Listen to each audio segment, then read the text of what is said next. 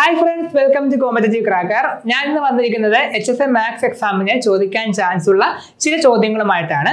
അപ്പോൾ നിങ്ങൾ എല്ലാവരും തന്നെ ഈ വീഡിയോ മാക്സിമം HSM മാത്സ് എക്സാമിന് വേണ്ടി തയ്യാറെടുക്കുന്ന എല്ലാ ഉദ്യോഗാർത്ഥികൾക്കും ഷെയർ ചെയ്ത് കൊടുക്കുക. മാക്സിമം വീഡിയോ സ്കിപ്പ് ചെയ്യാതെ കാണാൻ ശ്രമിക്കുക. ഓക്കെ, മറ്റൊരു കാര്യം കൂടി പറഞ്ഞോട്ടെ, നമ്മുടെ ഈ ചാനൽ ആദ്യമായിട്ടാണ് കാണുന്നതെങ്കിൽ നമ്മുടെ ഈ ചാനൽ സബ്സ്ക്രൈബ് ചെയ്യുക, തൊട്ടടുത്തുള്ള ബെല്ലൈക്കൺ കൂടി ക്ലിക്ക് ചെയ്യുക. എന്തിനു വേണ്ടിയാണ്? അതായത് PSC എക്സാംസുമായി ബന്ധപ്പെട്ട എല്ലാ നോട്ടിഫിക്കേഷൻസും ക്ലാസ്സുകളും എല്ലാം തന്നെ നമ്മുടെ ഈ ചാനലിലൂടെ നിങ്ങൾക്ക് ലഭ്യമാകുന്നതായിരിക്കും. ഓക്കെ, അപ്പൊ നമുക്ക് സ്റ്റാർട്ട് ചെയ്താലോ.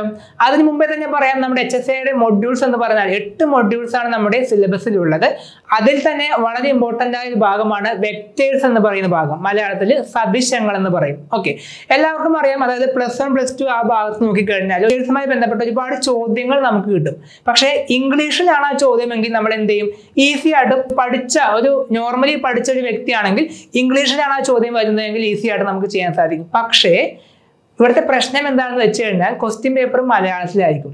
നന്നായിട്ട് പഠിച്ചുകൊണ്ട് പോയ ഒരു ചാപ്റ്റർ പോലും, അതായത് ഇപ്പോൾ ഈ HSA മാത്സ് എക്സാമിന് വേണ്ടി തയ്യാറെടുക്കുന്ന മിക്കവരും തന്നെ മേ ബി ടീച്ചിങ് ഫീൽഡ് ആയതുകൊണ്ട് തന്നെ ട്യൂഷൻ എടുക്കുന്നുണ്ടാവും, ഏതെങ്കിലും സ്കൂളുകളിൽ പഠിപ്പിക്കുന്നുണ്ടാവും, എങ്ങനെയായിരുന്നോട്ടെ. പക്ഷെ അതായത് ഒരു ബേസിക് ഐഡിയ നമ്മുടെ മനസ്സിൽ എല്ലാവർക്കും ഉണ്ടാകും, ശരിയാണ്. പക്ഷേ മലയാളത്തിൽ ചോദ്യങ്ങൾ വന്നു കഴിഞ്ഞാൽ ഇത്തിരി കൺഫ്യൂഷൻ ആകും. പഠിച്ച ചോദ്യം പോലും ചെയ്യാൻ പറ്റാത്ത അവസ്ഥയാകും എന്തിന്? മലയാളത്തിൽ ചോദ്യം വന്നു കഴിഞ്ഞാൽ. അപ്പോൾ ഞാൻ നമ്മുടെ സ്റ്റുഡൻസിനോട് പറഞ്ഞു കൊടുക്കാറുള്ള ഒരു കാര്യം എന്താണെന്ന് വെച്ച് കഴിഞ്ഞാൽ, നിങ്ങൾ പഠിക്കുന്നത് ഏത് ലാംഗ്വേജും ആയിക്കോട്ടെ, ഇംഗ്ലീഷ് ആയിക്കോട്ടെ, മലയാളം ആയിക്കോട്ടെ, നല്ല രീതിയിൽ കൺസെപ്റ്റ് മനസ്സിലാക്കി പഠിക്കാൻ ശ്രമിക്കുക.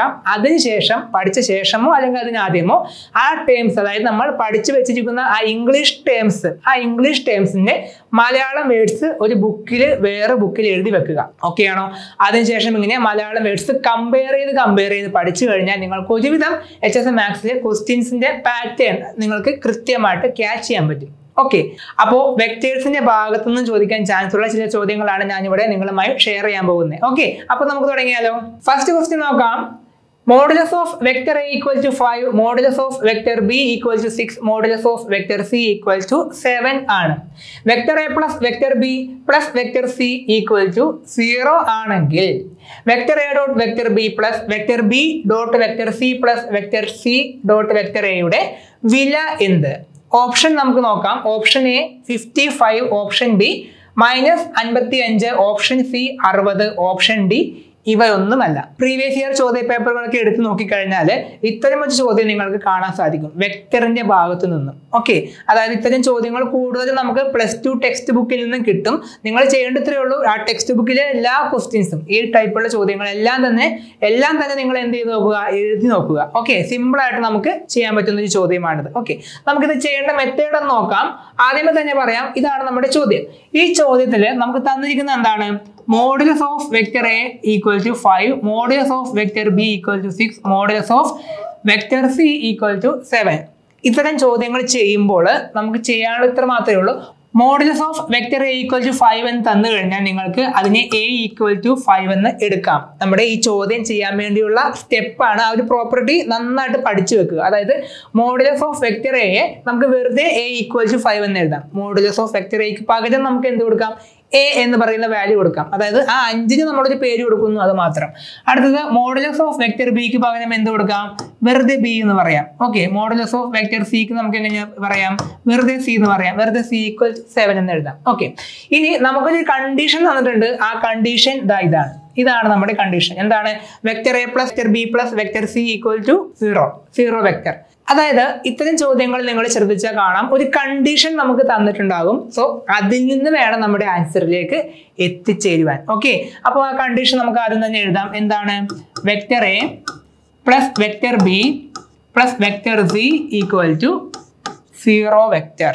ഓക്കെ, ആദ്യം തന്നെ ഈ തന്നിരിക്കുന്ന ഈ ഇക്വേഷൻ എന്ത് ചെയ്യുന്നു? ഈ ഒരു കണ്ടീഷൻ നമുക്ക് എന്ത് ചെയ്യണം? കുറച്ച് ചേഞ്ച് വരുത്തണം. അതിനുവേണ്ടി രണ്ട് സൈഡിൽ എന്ത് ചെയ്യുന്നു? സ്ക്വയർ ചെയ്യുന്നു. Okay, squaring on both sides. രണ്ട് സൈഡിലും സ്ക്വയർ ചെയ്യുന്നു. നമുക്ക് എല്ലാവർക്കും അറിയാവുന്ന കേസാണ്. A plus B the whole square എന്ന് പറഞ്ഞാൽ എന്താണ്? A square plus 2AB plus B square ആണ്. അതെല്ലാവർക്കും അറിയാം. ഇവിടെ എന്താണ്? A plus B plus C the whole square തന്നിരിക്കുന്നത്. ഒരെണ്ണം എക്സ്ട്രാ വന്നിട്ടുണ്ട്. ആ ഇക്വേഷൻ എല്ലാവർക്കും അറിയാമെന്ന് ഞാൻ വിചാരിക്കുന്നു. അറിയാത്തവർക്ക് വേണ്ടി ഞാൻ പെട്ടെന്നൊന്ന് ചെയ്യുകയാണ്. A plus B plus C the whole square is equal to A square plus B square plus C square plus 2AB plus 2BC plus 2AC. Okay ആണോ? യെസ്. അപ്പോൾ ആ ഒരു ടേം ആ ഒരു ഇക്വേഷൻ ഞാൻ ഇവിടെ കൊടുക്കുന്നു. അപ്പൊ എന്ത് കിട്ടും? എ സ്ക്വയറിന് പകരം ഇവിടെ എന്ത് വരും? Vector A the whole square എന്ന് വരും അല്ലേ? Vector A the whole square എന്ന് വരും. നന്നായിട്ട് ശ്രദ്ധിച്ചോളുക. ഒരു പ്രോപ്പർട്ടി ആയിട്ട് പഠിച്ചിരിക്കേണ്ടതാണ്. ഒരു വെക്ടർ ടേമിന്റെ സ്ക്വയർ എന്ന് പറയുമ്പോൾ നിങ്ങൾക്ക് ആ വെക്ടർ കളയാം, വെറുതെ എ മാത്രം എഴുതാൻ പറ്റും. ഓക്കെ, ഇത്തരം ചോദ്യങ്ങളിൽ വളരെ പ്രയോജനപ്പെടുന്ന ഒരു പ്രോപ്പർട്ടിയാണ് അറിഞ്ഞിരിക്കുക. അപ്പോൾ വെക്ടർ എ സ്ക്വയർ എന്ന് പറയുമ്പോൾ നമുക്ക് എന്ത് ചെയ്യാൻ പറ്റും? സ്ക്വയർ ഇടണം കേട്ടോ. ആ വെക്ടർ ടൈം നിങ്ങൾക്ക് കളയാൻ പറ്റും. അപ്പോൾ ബാക്കി എന്ത് വരും? എ സ്ക്വയർ മാത്രം വരും. ഓക്കെ, അപ്പോൾ ഇവിടെ നമുക്ക് എങ്ങനെ എഴുതാം? വെക്ടർ എ ദ ഹോൾ സ്ക്വയറിന് പകരം എ സ്ക്വയർ എന്ന് എഴുതാം. Plus vector B the whole സ്ക്വയറിന് പകരം എന്ത് എഴുതാം? ബി സ്ക്വയർ എന്ന് എഴുതാം. വെക്ടർ സി ദ ഹോൾ സ്ക്വയറിന് പകരം സി സ്ക്വയർ എന്ന് എഴുതാം. എന്താ ചെയ്തേ? ആ വെക്ടർ ടൈം അങ്ങോട്ട് മാറ്റി പ്ലസ് ആ ഇക്വേഷൻ വെച്ച് നമുക്ക് ചെയ്യാൻ പറ്റും. That is 2ab plus 2bc plus 2ac. ഇവിടെ എല്ലായിടത്തും 2 കോമൺ ആയതുകൊണ്ട് തന്നെ ഞാൻ 2 കോമൺ ആയിട്ട് ഞാൻ പുറത്തിടുന്നു. പിന്നെ a ഡോട്ട് ബി, അതായത് എ ബി, അതായത് ഇവിടെ എന്ത് വരും? Vector A dot vector B plus B C അല്ലേ? അതായത് vector B dot vector C plus C A, vector C dot vector A. Okay, bracket close ചെയ്യുന്നു. Is equal to 0 vector the whole square. എത്ര തന്നെയായിരിക്കും? 0 തന്നെയായിരിക്കും. Okay, കാരണം ആ vector term അങ്ങോട്ട് മാറ്റി. ഓക്കെ, നന്നായിട്ട് ശ്രദ്ധിക്കുക. ഇവിടെ ഈ ഒരു ടേം ഉദ്ദേശിക്കുന്നത് ഡോട്ട് പ്രൊഡക്റ്റ് ആണ്. നന്നായിട്ട് ശ്രദ്ധിക്കണം. ഓക്കെ, അതവിടെ നിൽക്കട്ടെ. ഇനി A square B square C square answer already കിട്ടിക്കഴിഞ്ഞു. A എന്ന് പറഞ്ഞ എന്താണ്? 5 അല്ലേ? അപ്പോൾ 5 സ്ക്വയർ എന്ന് പറഞ്ഞാൽ എന്ത് വരും? 25 എന്ന് വരും. ബി സ്ക്വയർ എന്ന് പറയുമ്പോൾ എന്ത് വരും? ബി 6 ആണ്. ബി സ്ക്വയർ 36 വരും. പ്ലസ് സി സ്ക്വയർ എന്ന് പറയുമ്പോൾ സി 7 ആണ്. അപ്പോൾ 49 എന്ന് വരും. Plus 2 into vector A, okay, vector B dot vector C plus C dot vector A is equal to 0.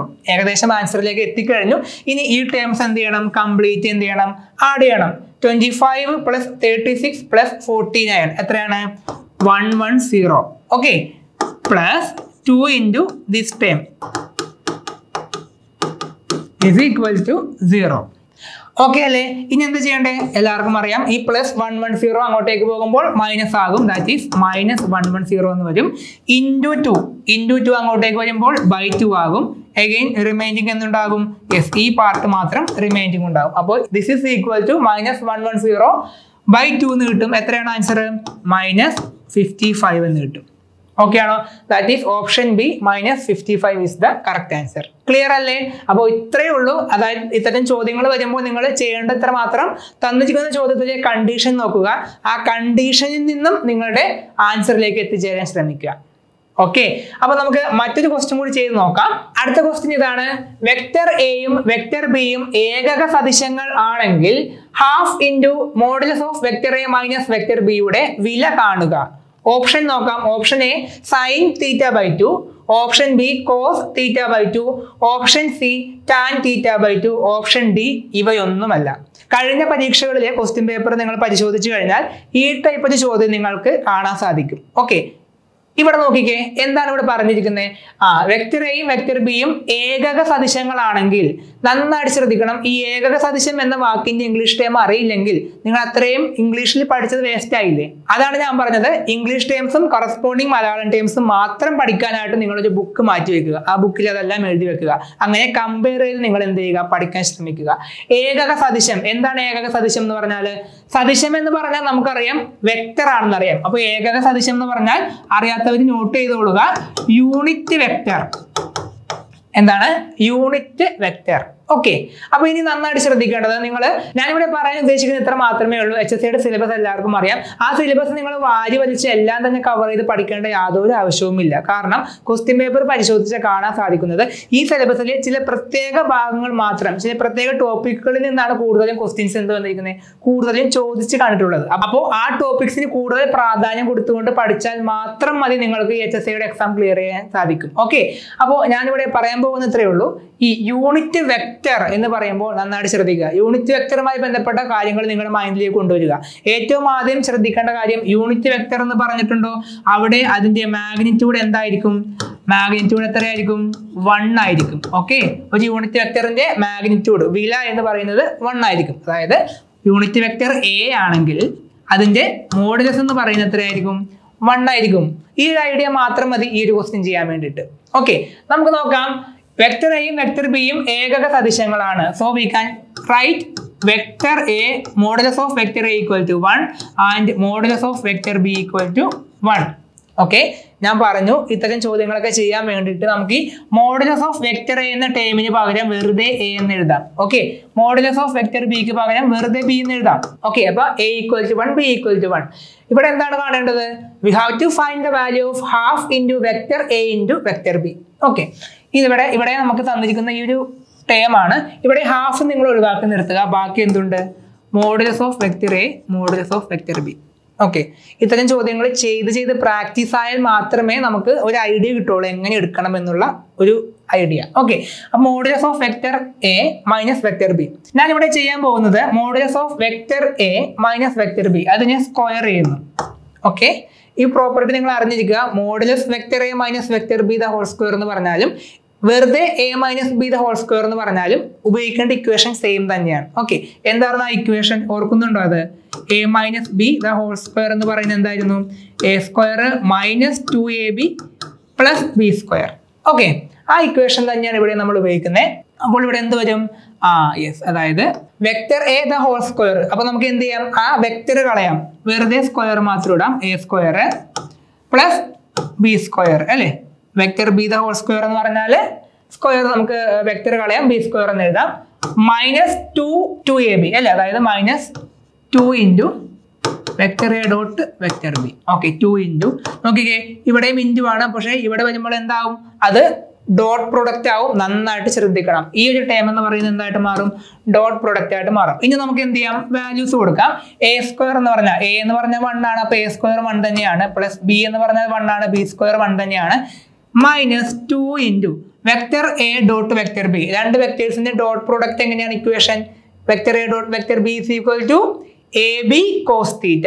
എല്ലാവരും പഠിച്ചിരിക്കേണ്ടതാണ്. അപ്പൊ എന്ത് കിട്ടും? നമുക്കതിനെ എ ബി കോസ് തീറ്റ എന്ന് എഴുതാം. ഓക്കെ, ദാറ്റ്സ് ഈക്വൽ ടു 1 + 1 2 ആണ്. മൈനസ് 2 ഇൻറ്റു നന്നായിട്ട് ശ്രദ്ധിക്കുക, എ ബി എത്ര? എയും 1 ബിയും 1. അപ്പൊ എ ഇൻറ്റു ബി 1 തന്നെ. അപ്പൊ 1 ഇട്ടില്ലേലും കുഴപ്പമില്ല. 1 into cos theta cos theta. Okay, that's equal to ഇവിടെയും 2 ഇവിടെയും 2 കോമൺ ആയിട്ട് 2 പുറത്തെടുക്കാമല്ലോ. അപ്പൊ നമുക്ക് എന്ത് കിട്ടും? 1 മൈനസ് കോസ് തീറ്റ എന്ന് കിട്ടും. 2 കോമൺ ആയിട്ട് പുറത്തെടുത്താൽ 1 മൈനസ് കോസ് തീറ്റ എന്ന് കിട്ടും. Okay, that's equal to 2 into നന്നായിട്ട് ശ്രദ്ധിക്കുക. ഇവിടെ നമ്മൾ ഏത് ഇക്വേഷനാണ് ഉപയോഗിക്കേണ്ടത്? 1 മൈനസ് കോസ് തീറ്റ.